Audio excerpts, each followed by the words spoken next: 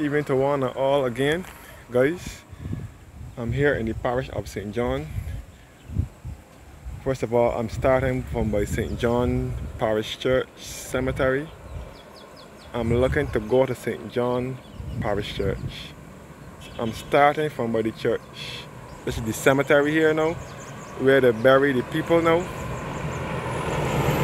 Since the cemetery and the church is filled, this is where they have to bury the people now. So this road here will lead you back to Gall Hill via Pool and Four Roads in St. John and back to the parish of St. George of Gun Hill, Buddy Lane and the signal station, and back to Charles Road Bridge and St. George Church and back to town. This way to take you back to Cosmington College and back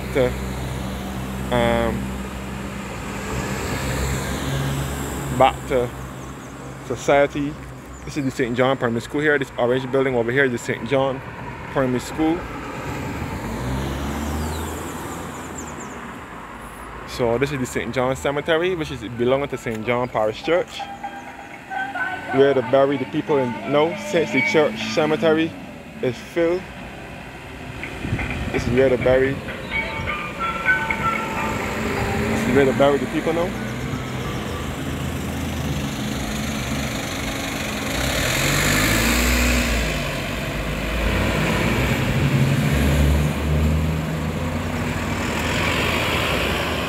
This is St. John Church Cemetery.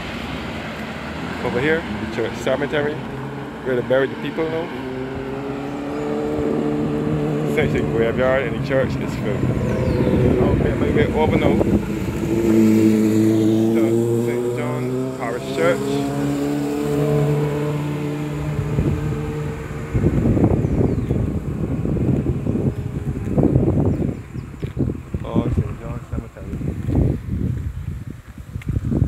Make my way over to this historic site,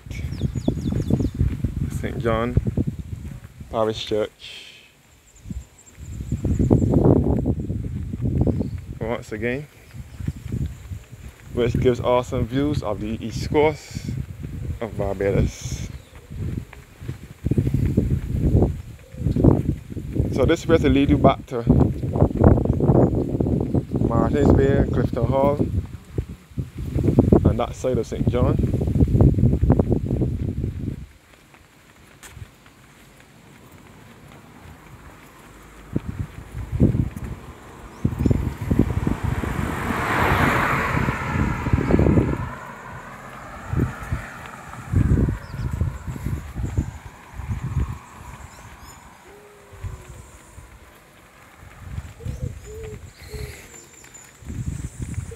Making my way to St. John Parish Church, which gives awesome views of the east coast, and this is where it has some of the oldest graves in the Caribbean.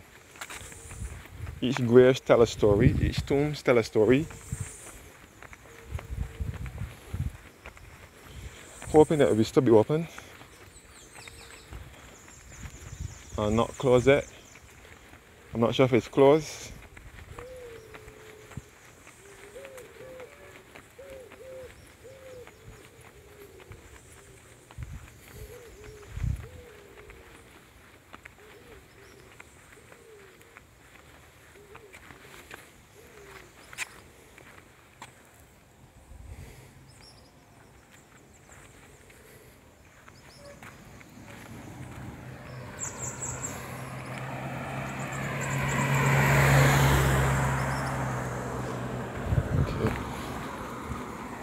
So I would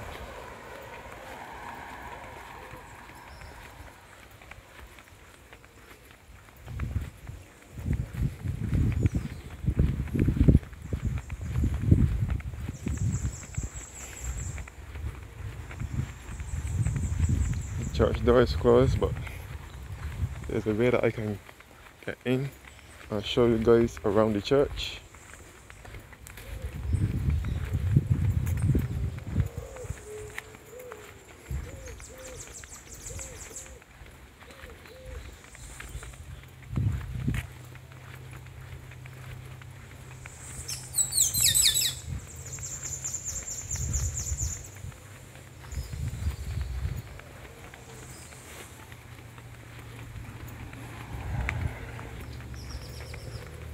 I'm in the beautiful parish of St. John, which is to the eastern side of the island.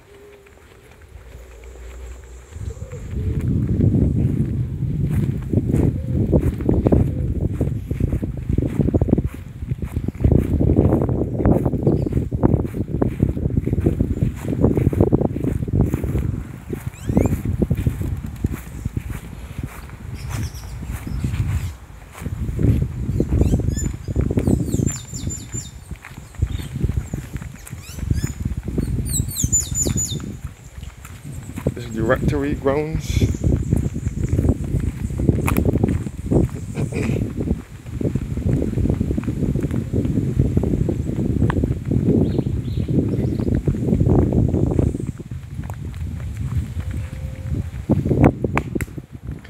This is the rectory grounds. And this is St. John Parish Church. St. John Parish Church is an Anglican church, and it has some of the oldest graves in the Caribbean.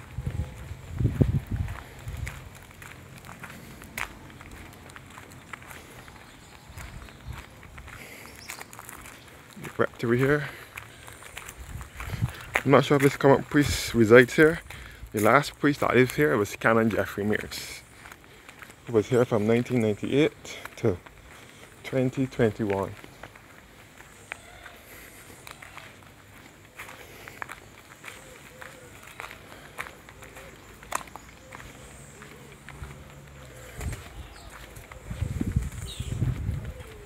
So St. John Parish Church offers fantastic views of the East Coast from northeast to southeast, from northeast to southeast. St. John Parish Church is an Anglican church, Anglican Episcopal church.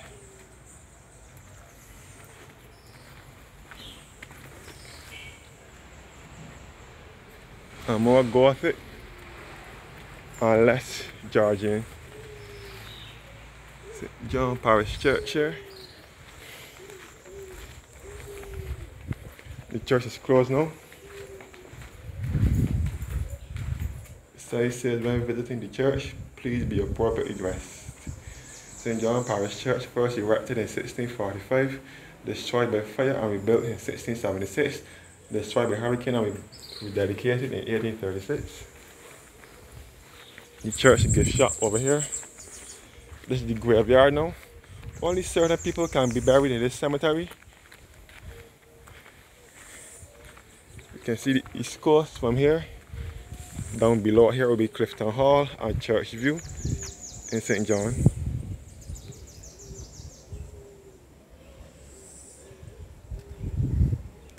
And you can see all down to Bathsheba in St. Joseph. So this is Clifton Hall, St. John here. And you can see all down to Bathsheba. You can see all down to Bathsheba and St. Joseph, all on the East Coast. So this is the East Coast. I'm to the east of the island, by the way. This is the East Coast here, northeast, with Bathsheba. You can see all down to St. Margaret's Church at St. Margaret's Village, down below here. St. Margaret is the sister church to St. John Parish Church. The same parish, the same priest, the same everything. St. Margaret's Church, down below here. This is where the colored people for St. John used to be buried. You can see all of Bathsheba and St. Joseph and St. Bay, and you can see all across to St. Andrew. So you can see St. Joseph and St. Andrew over here, northeasternly. St. Joseph and St. Andrew, all in the Scotland district of Barbados. These are the telescopes here that you can see from a distance, and you put in a quart in it for distant viewing. So this is all the East Coast here.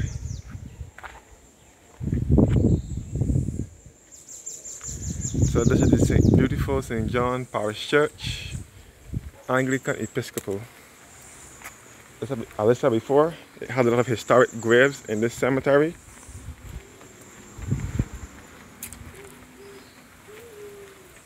Each grave tells a story.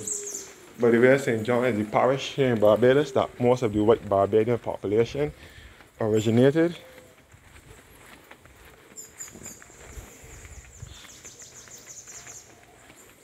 This is where most of the white Barbadians originated from, here in St. John. So the main church is locked. I mean, because of the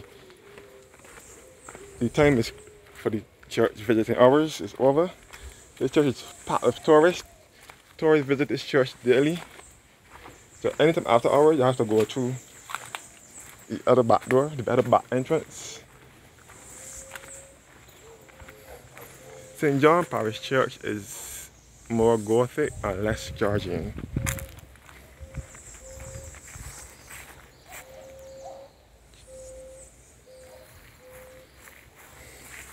St. John is the parish where most of the white Barbadian population originated from.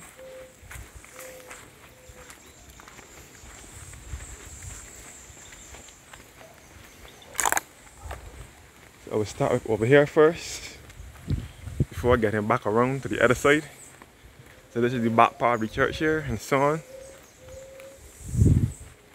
This is the section for the colored people, the colored tomb, the Skinner tomb here.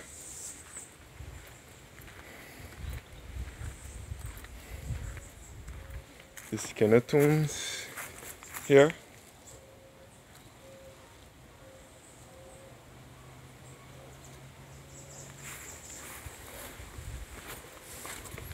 And this is the grave of Iris Banoki. First of all, granddaughter of the Bashaw named McConney, who died on the 30th of August 1974, aged 91 years. And her daughter, Iris Banoki, Civil Crown of Merit, who died September 2nd, 1988 at 73 years. Iris Banoki was the founder of Andromeda Gardens, which is at Bathsheba in St. Joseph, which is a flower garden, and so on.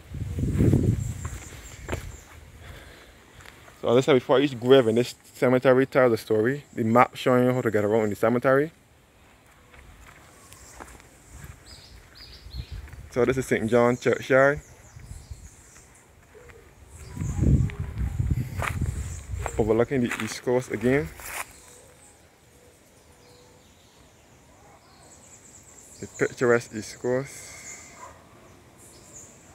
Here in Barbados again.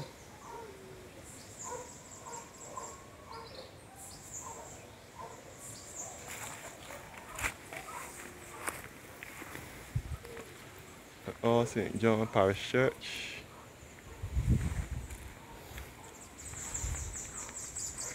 And this is the grave of Ferdinando Paleologus, who was buried upright. He was buried upright. Guess how you see the tomb standing upright? Here lieth the body of Ferdinando Paleologus, descend from the emperor line of the last Christian emperors of Greece, church warden of this parish from 1655 to 1656, vestryman 20 years, who died the 3rd of October 1678.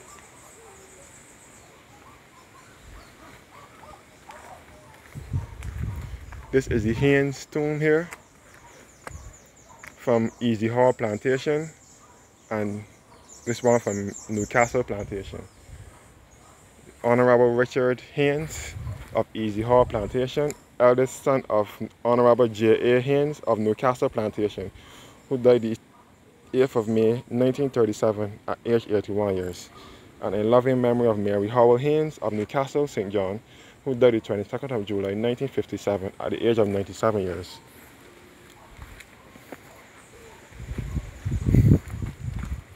The Sir Charles Othniel Williams, known to many as Cole Williams, is also laid to rest in this churchyard as well. This is the grave of Thomas Henry Seeley, son of Sir John Seeley and Isabella Seeley, born January 14, 1845 and died the 20th of June 1904.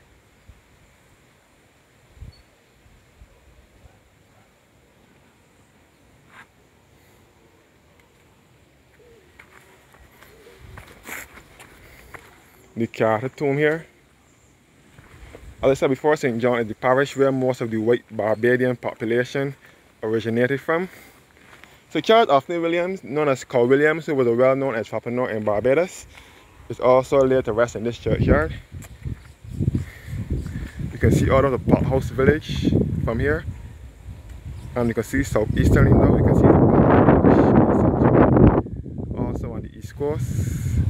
And you can see all of the St. Philip, all across to the East Point Lighthouse.